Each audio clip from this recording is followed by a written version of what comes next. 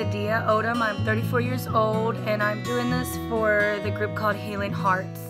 I placed my son in adoption February 5th, 2011. When I first found out I was pregnant, I was really upset and emotional. I didn't really want another baby.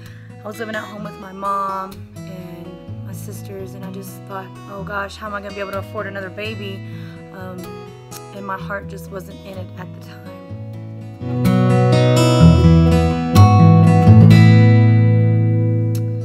I was about 6 months pregnant when I decided to do adoption. It actually came easy for me at first. The decision was easy making it, but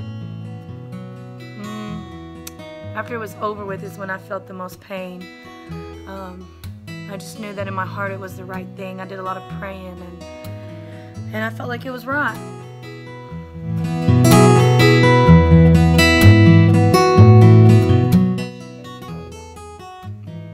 I placed him for adoption because I knew at the point where I was in my life that I couldn't take care of another child. Like I said, I was living at home. I was fighting a drug addiction. I just could not take care of another child, and I thought that it would be so selfish of me if I kept him. If I kept another baby, and then my other two would be hurting as well, because here I was, a single mom, trying to make it in life, and then there I was again, pregnant.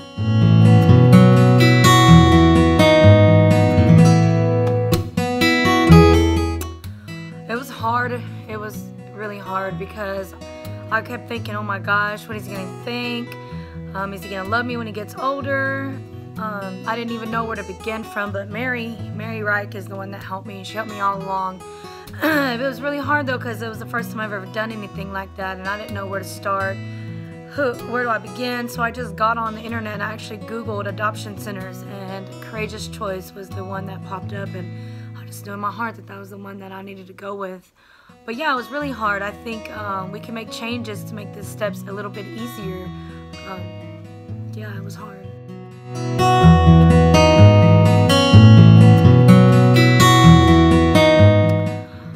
What really was important to me was, do they have the same goals, the same aspects that I wanted my other two daughters to have? How do they view, religion? How do they punish their child? What would their goals be for that baby? I was really looking for just the same goals in life. Do they believe in God? I wanted to know, are they going to travel? Are they financially set? I wanted to make sure that they haven't been to prison. I also wanted them to have another sibling as well. I never wanted my son to be alone. I wanted him to grow up having that sibling.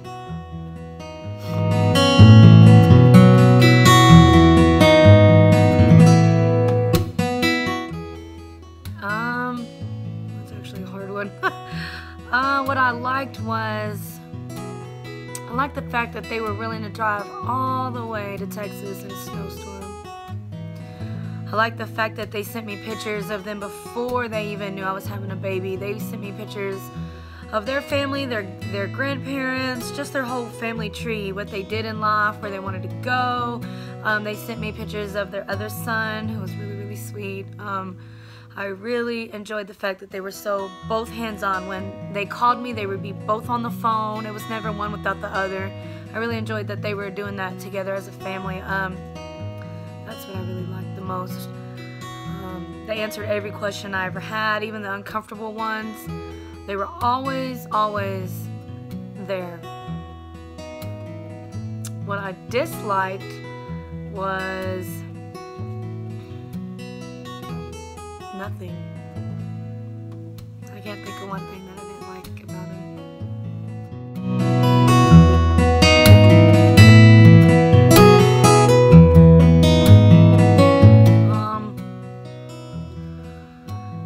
The hospital experience was probably the hardest thing that you're gonna go through, that I went through.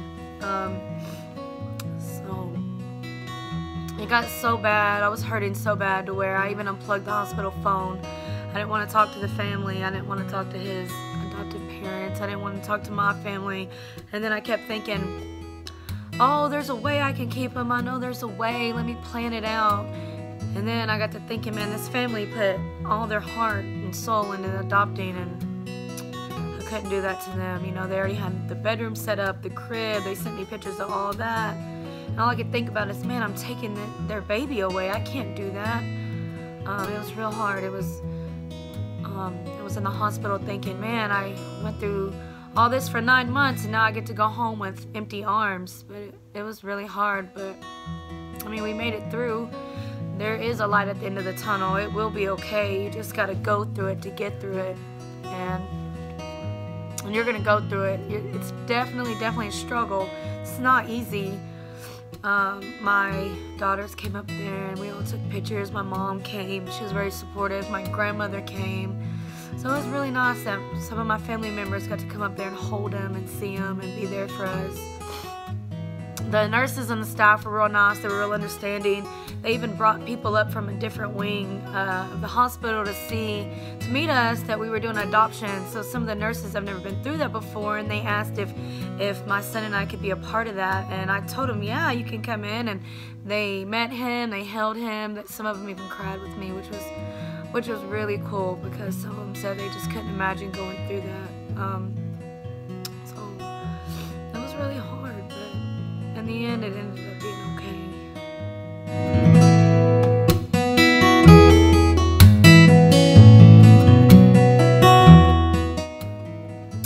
I think that the adoptive parents need to know that the birth mothers, that they hurt, that it's painful, that they need to realize as well that we're also losing a child.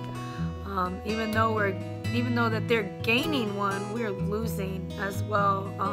They need to know maybe that it's something that we just don't get over overnight. It took me a long time. I think that they should also realize that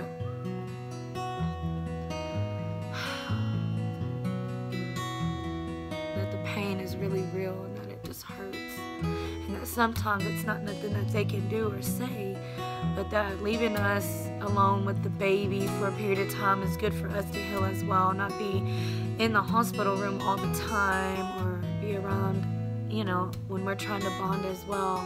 I struggled with that a little bit. I didn't want the parents in the room. I wanted to be the first one to touch them. But in the end, I was feeling like I was pushing them away too, because they wanted to bond as well.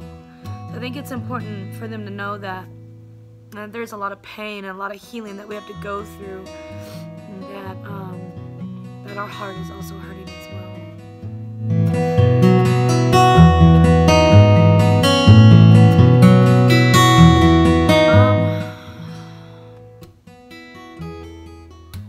I don't know, really.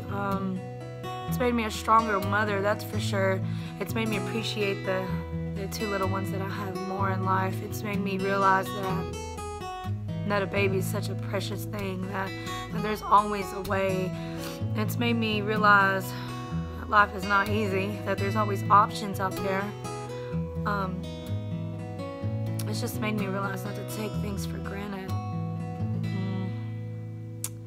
And that there are people out there that can help, and that are willing to love and share your stories.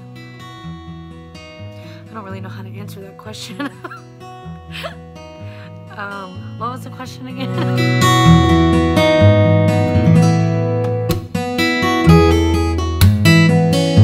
Okay, so I had an open adoption. They definitely send me pictures and updates. Mother's Day is really important. I was snooping one day on their Facebook, and I'll never forget that my son's adoptive dad said that he was most thankful for me, and that really just choked me up the whole day, because I just, in the beginning it was real hard for us. It was so hard, because I was pushing them away. I was changing my mind about the adoption. I didn't want to do it, and they were in a place where they were hurting as well. And so it ended up being a good thing in the end. I think I answered the question. I'm not really good at that question.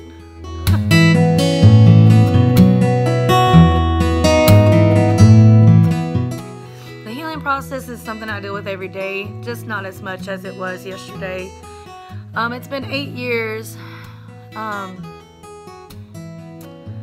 It gets easier with time. Like I said before, you gotta go through it to get through it, and it hurts.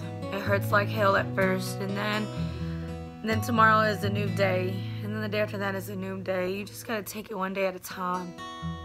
Just know that your baby is being loved. Just because you placed your child up for adoption does not mean you don't love them. You're doing something out of love, something that's selfless, something that not everybody can do every day. And just know that it gets better. It gets better with time. It gets better the more you talk about it. It gets better. The more you cry about it, it gets better. Just know that you're not the only one out there struggling, and that you're not alone.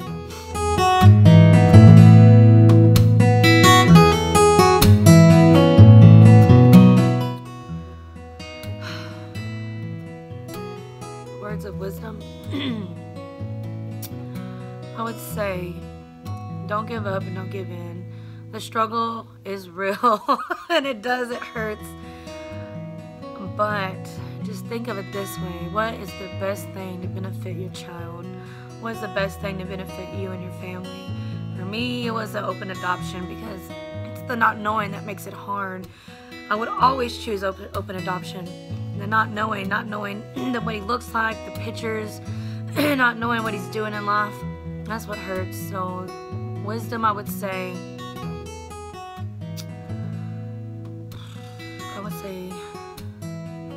just, I don't know what I would say. Actually, I don't know. What would you say?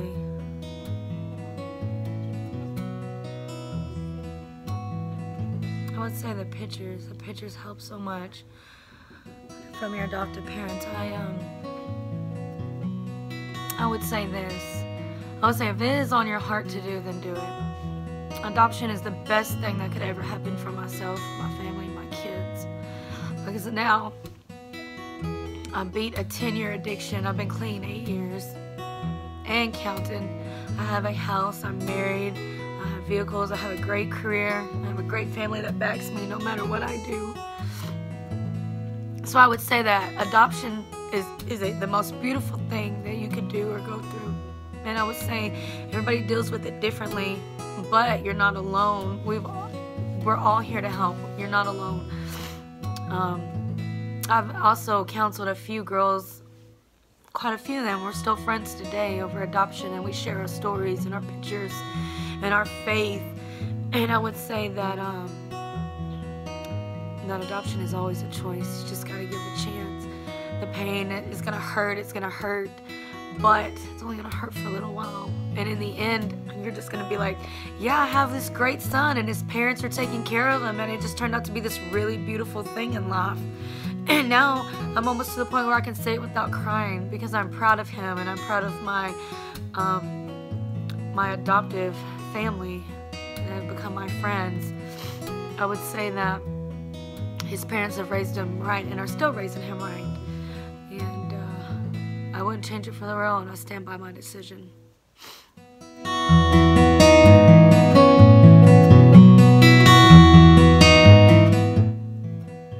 I think being my son's birth mother is truly one of a kind experience. I get to brag about it. I get to say, you know, yes, I have 2 daughters, but I also have a third, a son, that I got to bless another family with, that wasn't able to have any more children, that wanted children. And his parents are truly a blessing in my life. They came in and they stuck by our side. They love him just as much as I do. I think being his birth mother is something I'm really, really proud of. It's like winning an award. I get to see him grow up through words and pictures, and I'm okay with that. I'm okay with that. I feel like if you're gonna do an adoption, either way, open or closed is fine, but for me, open was better. I get to see him grow. They have a memory box thing that they have for him that they keep all his pictures of me in, and the girls and my family. I would say being his mom is one of the best things that I could